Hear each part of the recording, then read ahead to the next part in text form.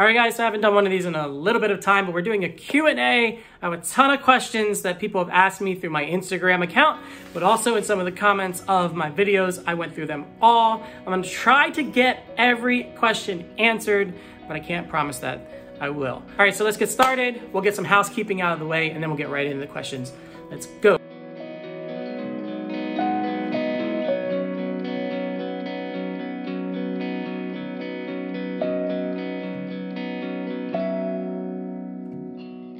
All right, so if you guys watched my last short video, you know that this channel is this close to becoming YouTube Partner Certified. So what that means is basically when you have a YouTube channel, you can become part of the YouTube Partnership Program where you would essentially have different features associated to your account.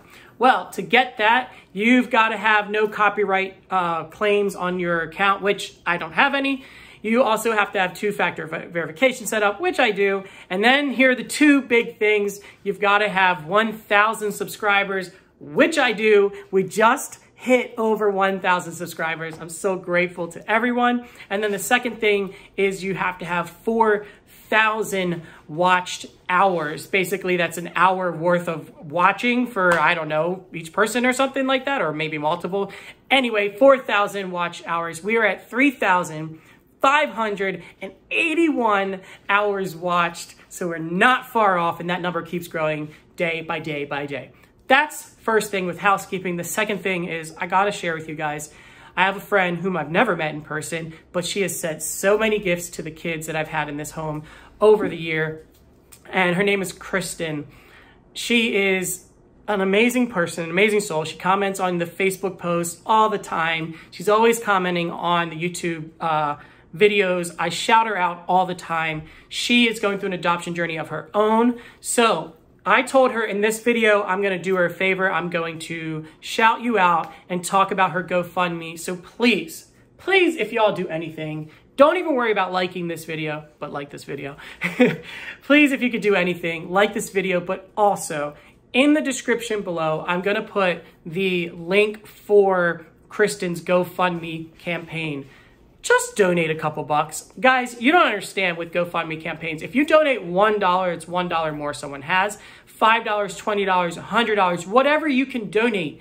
No amount is too little, and surely no amount is too large. What that does is it tells GoFundMe and all these different social media platforms that that campaign has action around it.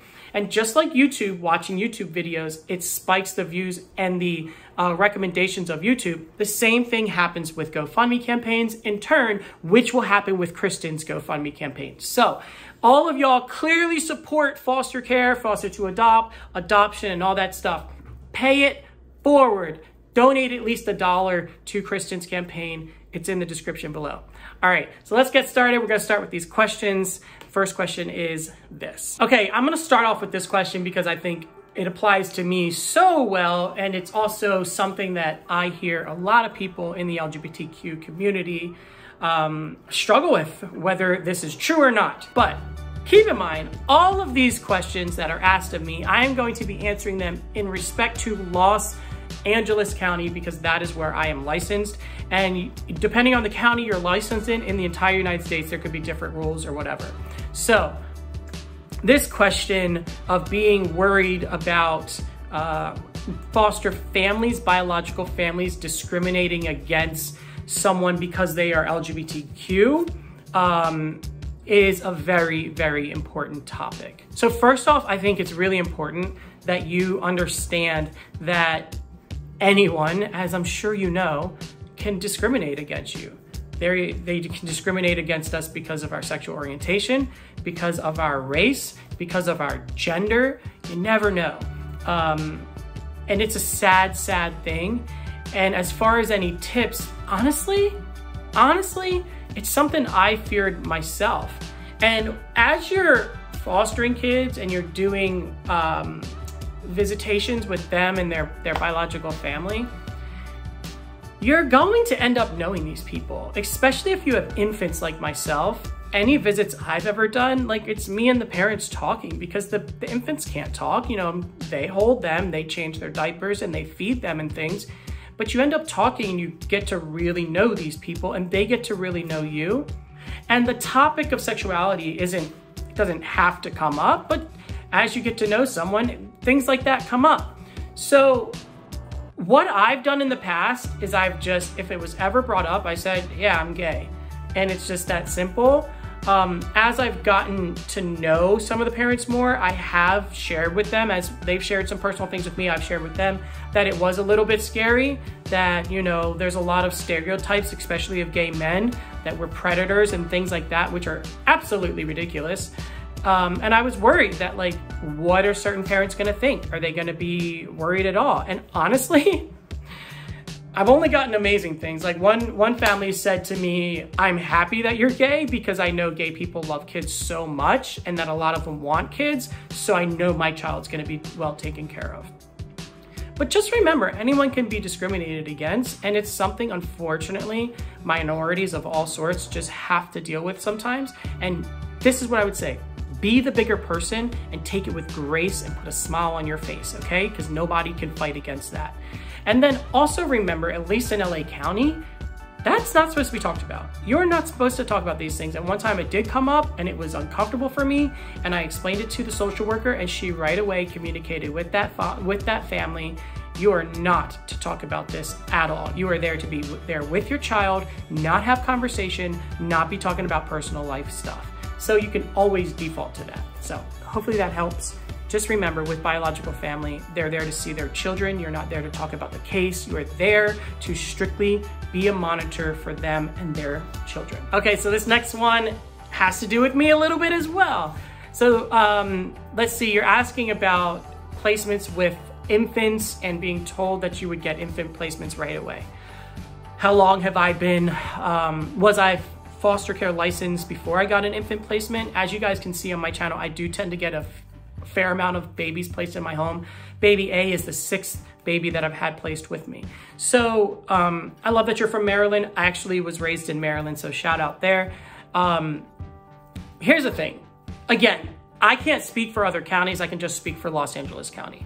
What I can tell you is there are Facebook groups here in Los Angeles where there are people that know of placements and they are posting in the foster groups.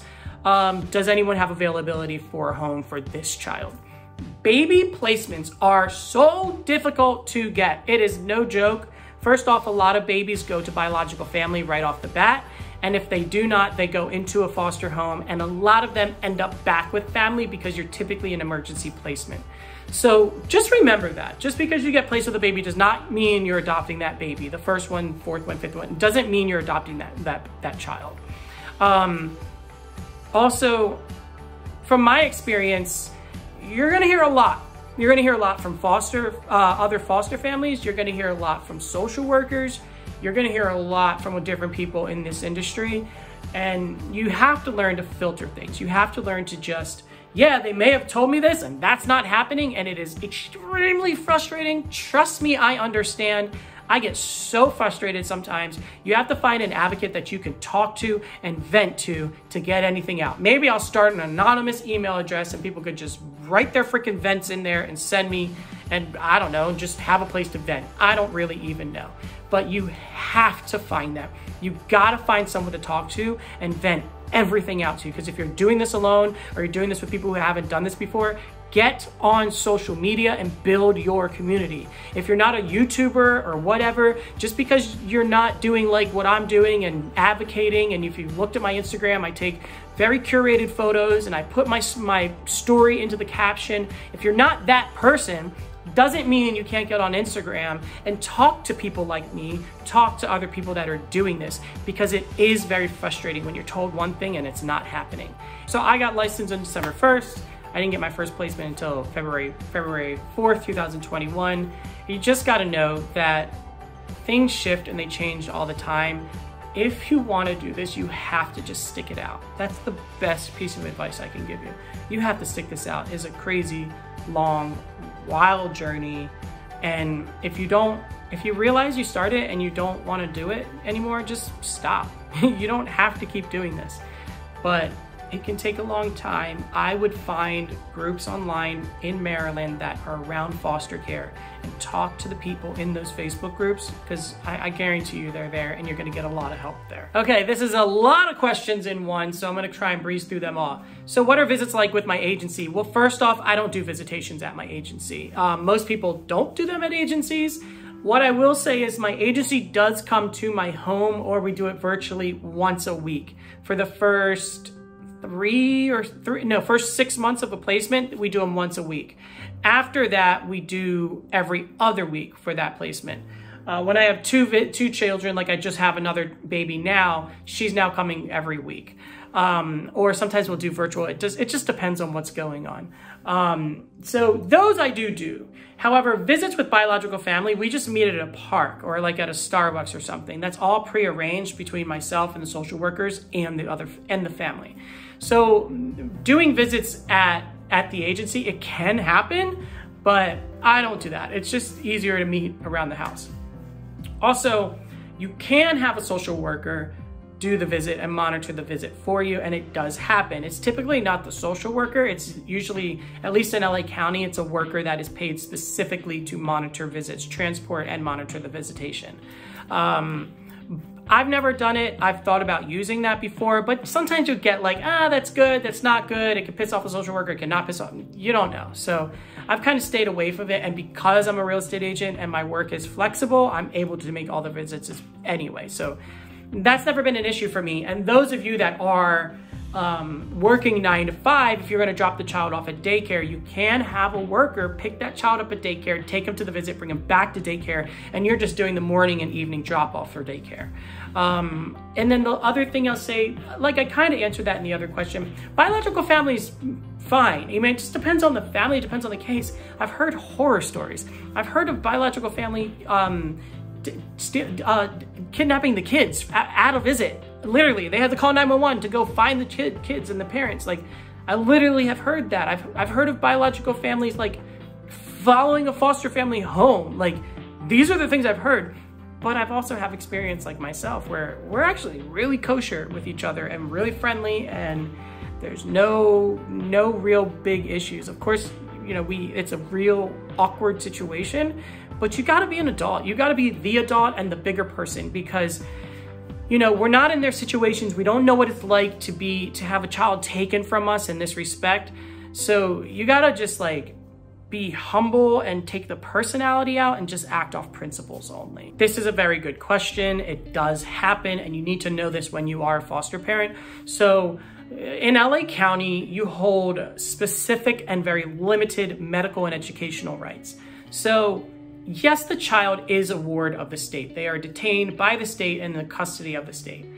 However, in LA County, the mother and the father continue to hold medical and educational rights to the child until one or either, if ever, their rights, paternal rights, are revoked, then they no longer have those rights to the child.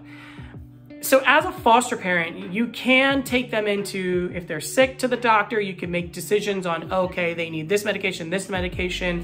You could take to get the kids vaccinated, and often have to. You can make all those decisions. So if I wanted to take one of the kids to get a COVID shot, I could do that. Unless the kid refused, you're not allowed to make them get a COVID shot. You cannot make any surgical decisions. So when baby A was in the NICU the entire time, I could not make major decisions for her care. I was allowed to be there and was the only person that was allowed to be there 24/7, come and go as I wish. But I could not make major decisions. Like if she had needed surgery, they would have had to have mom make that decision. And I'm fairly certain, because we did do a surgery with one of the children that I have, I'm fairly certain the parents can't even make that decision. It still needs to be ordered by a judge. And that's a simple process. From what I understand, the social worker basically just has to send in a walk-on request, meaning they're sending a request to the judge right away, and the judge either signs off or doesn't sign off on that surgery. But it's limited. Some medical rights you do, some of them you just don't, because they're not your legal child. This question, One, I can't really say because it'll allege too much about a case. I will just say this. I would love to adopt the children currently in my care. I'm not gonna say if I think I will be able to. I'm not gonna say if I think I won't be able to, because it's just too personal. So if I ever get to, and we get to that point, trust me, y'all will know, okay? And if I don't get to with these children, then I will keep going and hopefully adopt a child in the near future. So that's where I'm leaving that one. Okay, cool, this is a good question. So my typical week, honestly, it revolves around these children. Monday, Wednesday, Friday, I do visitations with the children. On Friday, there is one who I'm currently dropping off to a parent. And then on Sunday, I'm picking that child up. I really have a lot of flexibility with my schedule and I'm very passionate about foster care. So it is very much focused around them. But outside of visitations, I'm trying to work as much as I can. I either work from my computer from home, I'll work at Starbucks down the street, or I'll go show a property. I have an open house on Sunday that I'm doing in Hollywood. It's the border of Hollywood and West Hollywood. So if you wanna buy a house, check that one out. But you know, like it's your typical work week. I do fully understand that people that are self-employed have a little bit more of an advantage with our flexibility as opposed to those who work a 9 to 5 or an 8 to 4, whatever it may be, and you have that more steady, specific schedule throughout the week. I do know I hear stories where people that have those schedules are doing visits in the evening or typically on the weekends. As far as court, you're going to court every, 6 months sometimes. You're going, depending on the case, like I have 3 court hearings in June, one in the beginning, one in the middle, one in the end, between the 2 children. I don't have to attend any of them. I typically go to all of them. So those days I will be out of commission and I will be at the courthouse for as long as I need to be there for that. The difference between foster care and foster to adopt, and can you adopt only once TPR happens? Well, I'll go backwards with that. Yes, the only way you could adopt a child is if TPR or termination of parental rights happens. You can't just take someone's child and say, I'm gonna adopt them. That is a process that happens well into a case. I mean, like, they're not gonna terminate rights until they have like literally done everything they could to reunify this child to the biological parent or parents, or they've tried to find family member anywhere biologically that can adopt or take legal guardianship of the child. Once all of that has happened, they're going to move that child to adoption. And typically as the long-term foster care provider, you're gonna be asked to adopt that child. So yeah, anytime you're doing this, you're doing the foster care process. The true sense of foster care and the idea and the intent is to reunify that child with the biological family of some sort. However, if that does not happen, then it turns into an adoption case and you would then become asked to adopt. With infants, they typically will ask you from the very beginning, once they place that kid in your house, are you willing to provide permanency for this child? And essentially they're just asking you, are you willing and able to adopt that child? Because they want to know that if that child doesn't reunify, that they're gonna stay consistent in the home that they're with. 3 things I've learned about myself. 1, patience. I am typically a very spontaneous, impulsive person. And this process has definitely taught me about being more patient and understanding that things take time and that not everything can happen as quickly as Kevin wants it to happen.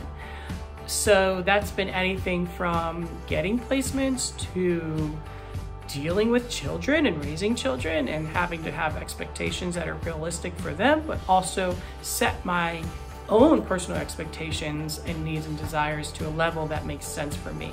Like, for example, cleaning the house sometimes. Like, most of the time, this place is a mess and I do not typically live that way. But when you have 2 kids and you're single, like, you have to pick your battles. So definitely patience. The other thing I think I have learned, probably how to give, but not give too much of yourself. I want to do everything and anything to like control situations, but also anything and everything to like be nice. Probably way too much, like a people pleaser almost.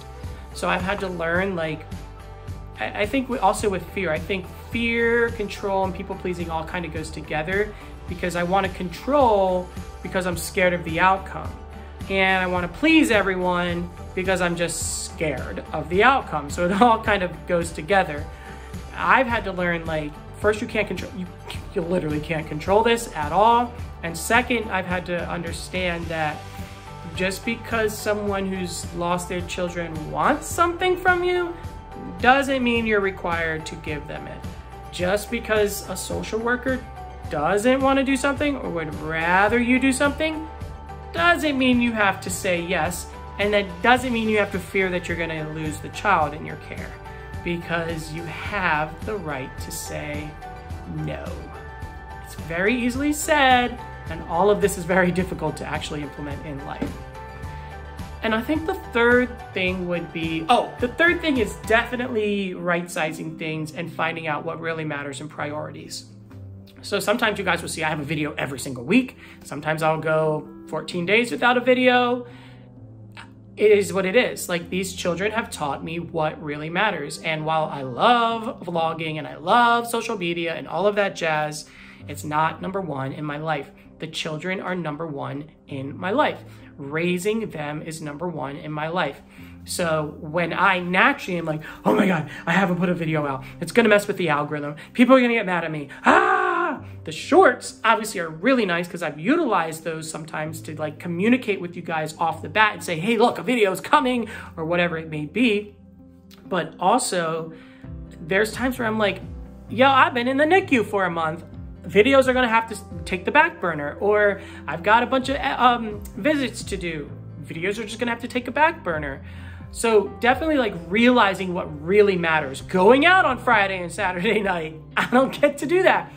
I used to see 3 movies a week when I had AMC A-List. You could see a ton of movies. I used to go to movies all the time by myself. I can't do that anymore. You know, I've seen 1 movie in the last, I think, 7 months. 1 or 2 movies. So definitely right-sizing what's really, really important in life. Okay, so we're almost finished here. Last 2 questions. So how am I splitting my time between baby R and baby A? Please, y'all gonna have to answer that question. It is so difficult.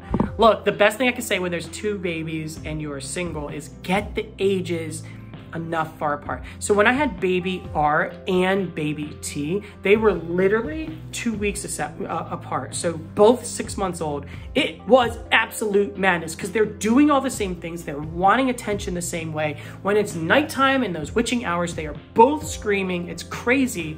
Whereas now with baby R, who's 10 months old, he's crawling everywhere, climbing up on things, wants to stand. The boy literally climbs on me and climbs up my body. Sure, that's a lot, and it gets to be exhausting sometimes. He sees me eating, he automatically wants to eat. I can't even drink coffee without like trying to put little snacks in his mouth so he feels like he's eating. It's really crazy. And then I have baby A here, who is just over a month old, but she's been here in there the entire time sleeping. All the infants do, these 1, 2 month olds, all they do is sleep.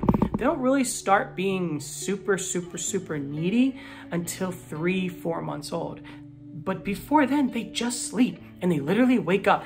This girl right here will wake up to tell me she's hungry and she'll eat and she'll go back to sleep. She'll wake up to tell me her diaper's dirty and she'll get it clean and she'll go back to sleep. For some reason with her, there's something about us that's connected. I'm like, literally can be getting her bottle ready and she'll wake up. And it's not that she hears it, it's just like my timing with her is so on point.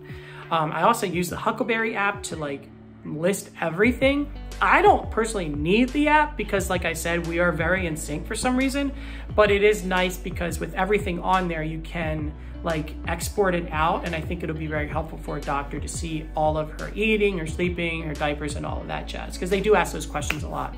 But honestly, like, it's challenging, guys. Like, it's definitely challenging, but, you know, I have a lot of friends and they help babysit when needed.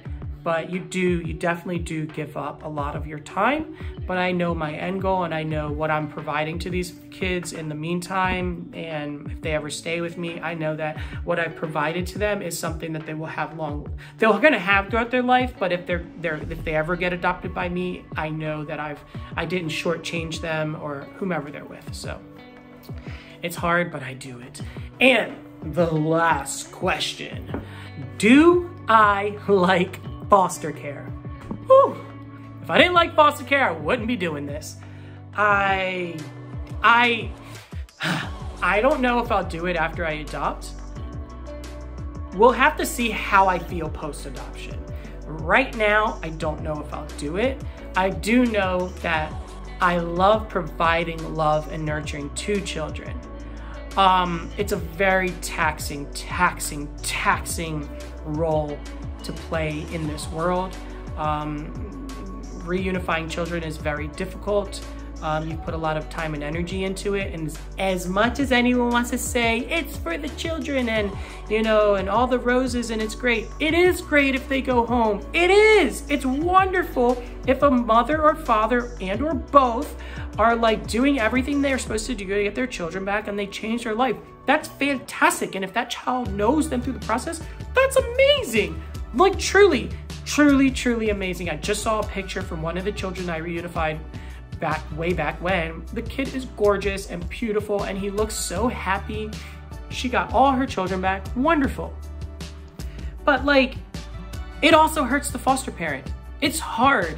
Like, I don't like when people take away our pain. We sacrifice so much for these children, just like biological parents sacrifice. Why shouldn't we be hurt and affected by this? We're human beings, and if we provided true love and care and bonding, and we're not affected, well then I really honestly question if you actually provided what an infant needs. They bring them into our home because we at that time are fit to love, care, and support a child. And that is an emotional connection that would hurt to break. So do I like foster care? Absolutely, I like it. I wouldn't do this. Do I want to continue doing it after the fact? I don't know right now. I do know this. After I adopt, I will absolutely be going into more like advocacy work for foster children and things of that nature, but that'll be down the road. So do I like it? Yeah, I like it, but there's definitely very hard times to it. And yeah, so that's it. That's all the questions. Thank you guys for watching and supporting. Look, just y'all, just thank you so much. Literally, you guys have been there so much for me in the past, and I wanted to stop this, and y'all inspired me to keep going, and I'm so happy that I have. And hit the like button, hit the bell icon. That's the last thing I'll say at promotion. Hit the bell icon, because I go live sometimes, and then people are like, I missed it, I can't believe it. You probably didn't have the bell icon on, so you didn't know that I was live at the moment. Other than that, I love you all. Thank you so much from the bottom of my heart. It really means the world to me. You guys literally keep me going in this journey. So I love you. Peace out. Bye.